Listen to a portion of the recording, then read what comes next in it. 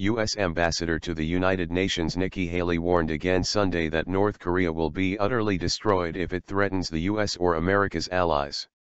In response to the rogue regime's test of a new intercontinental ballistic missile that theoretically puts all of the continental U.S. within striking distance, Haley stressed late last month that the North will be obliterated if war breaks out.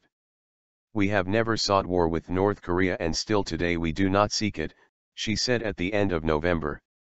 "If war does come, it will be because of continued acts of aggression like we witnessed, and if war comes, make no mistake, the North Korean regime will be utterly destroyed."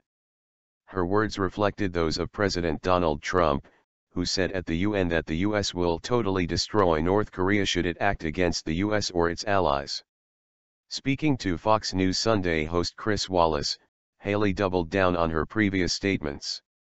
"Just the other day you said if there's war, that North Korea, the regime there will be utterly destroyed," Wallace said, asking, "Why such tough talk?" "It's the truth," Haley replied. "I mean the reality is if North Korea even attempts to try and threaten the United States or any one of our allies, they will be utterly destroyed. Diplomacy is great in some respects," she further stated. "But you have to also be honest, and this was something that North Korea needed to hear and the international community needed to hear. North Korea has pushed the envelope to an extreme level.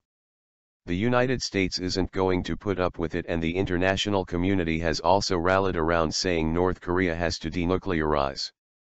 But that's just the honest facts," Haley concluded.